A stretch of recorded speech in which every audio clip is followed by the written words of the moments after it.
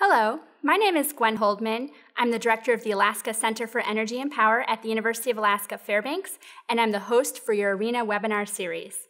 Today, we're going to be talking a little bit about diesel powerhouse systems, which are the heart of most microgrids throughout the Arctic. We recently had a chance to speak with two individuals who have decades of experience with these kinds of systems, John Cameron and David Lockard. John Cameron is the vice president for Marsh Creek LLC, which has decades of experience in designing diesel powerhouses both in Alaska and around the world. David Lockard is a professional engineer and project manager with the Alaska Energy Authority who has experience with developing bulk fuel plants and diesel powerhouses for the Alaska Energy Authority. We'll start with a quick overview from John. The diesel power plant is a module that contains a diesel generator set that also has its own control system, electrical distribution system. It is self-contained and unsupported by any other outside grid. Its purpose is primarily to provide power for the remote villages. With that, there's a whole host of issues that go with that because of the remoteness and the difficulty, especially during the winter months. Typically, the sizes range from as low as 35 kW to, on average, on the high side, 1.5 megawatts. The important part of that whole scenario is the fuel storage that's required to keep the power plant in production year-round. It takes a lot of scheduling and a lot of maintenance for the bulk storage systems that are associated with these remote power plants. Some of them are built on site. The vast majority in today's environment are pre-manufactured outside of that particular area, and then they're transported to the site. Before we talk about the power plants themselves, let's hear from David about how the diesel fuel actually is delivered to most of these communities in the Arctic. Well, there are over 200 villages in rural Alaska. Almost all of them are located on near the ocean or along a riverbank. And so the vast majority of the fuel gets delivered by fuel barge. Some of those barges are very large ones that travel across the ocean. Some of them are smaller ones that go up and down the rivers, like the Yukon River or the Kuskokwim River. Those villages that can't receive fuel by barge, which is in general the cheapest way to get it, they are often served by air tankers. These are actually airplanes that carry big fuel tanks in them, and they deliver fuel year-round by air in increments of between 2,000 and 5,000 gallons at a time. And then the third common way of delivering fuel is by tanker truck, like you might see in Anchorage or in the lower 48. Those tanker trucks often travel on ice roads that are built specifically for the purpose of allowing vehicles to get into those communities in the wintertime. The vast majority of the fuel comes by barge, and the barges only have access to the villages during the summertime when there's not ice on the rivers or even on the ocean. Those villages have to store enough fuel to get through the winter, and in some cases to last a year, because the barge might only come once a year. That means that even the smaller villages store hundreds of thousands of gallons of fuel, and they store them in bulk fuel storage facilities, which include many tanks of between 10,000 and 50,000 gallons of capacity each. So as a result of these long transportation lines, small markets, and often a lack of competition, fuel prices can be quite high for many of these communities. These high fuel prices add up to high energy costs for most places in the Arctic.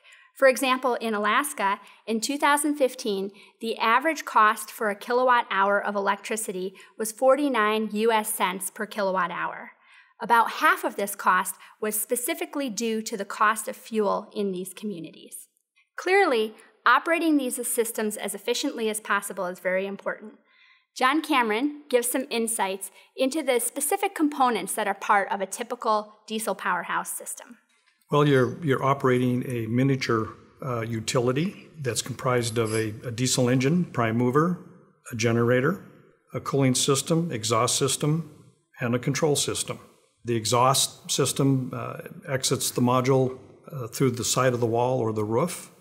The cooling system requires a large radiator, much like a truck that you see on the highway. You have a fuel system that obviously delivers the fuel to the engine, and you have to have a means for combustion air within the module itself. And those are the components. We also asked John to describe what makes these powerhouses as efficient as possible. Diesel engines are inherently 30% efficient. 1 gallon of diesel fuel has approximately 140,000 BTU. 1/3 of that is consumed by the engine to generate the power to create the electricity. 1/3 of it goes to the cooling system of the engine, and the last third is expelled via the exhaust system through the muffler that exits through either the sidewall or through the roof. The question is, how do we increase the efficiency of that particular system? The easiest way is to capture the heat from the cooling system itself. That's the easiest and most direct route to go. We do that through utilizing a heat exchanger that's located between the engine and the radiator, and you create an outside loop where you can use this energy that is normally expelled through the radiator and redirect it to a heating system for a home or a community center. You can actually preheat boilers and save energy in that regard.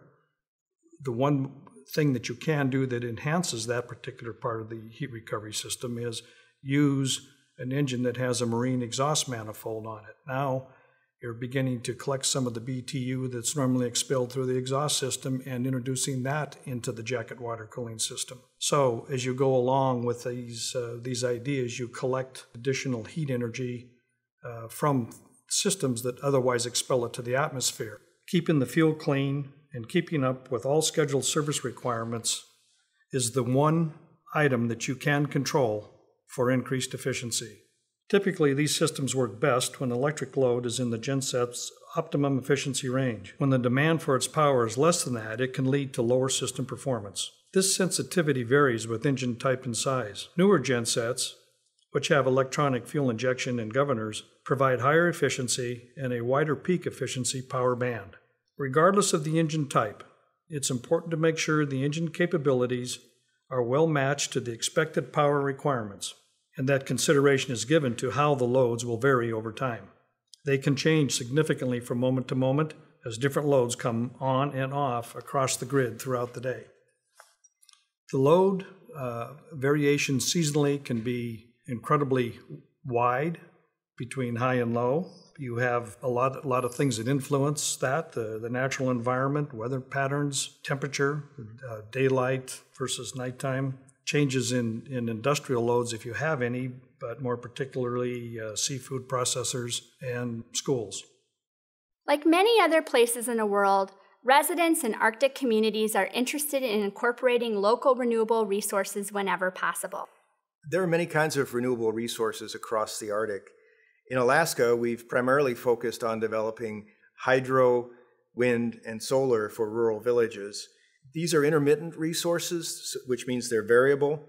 They're not resources you can turn on when you want them or turn off when you don't want them. It's not like firewood, which you can stack in the corner and use when you need it. Typically, with these renewable resources, you use them when they're available, and when they're not, you have to back them up with diesel powerhouses. That kind of a challenge with renewable resources makes it interesting and sometimes complicated to integrate them into diesel powerhouses. Renewable energy resources and their integration with diesel powerhouse systems is discussed in more detail in future ARENA webinars. For more information on this topic or to leave questions or comments, please visit our website. We also have additional information there on future ARENA webinars as well as our on-site program. Thank you.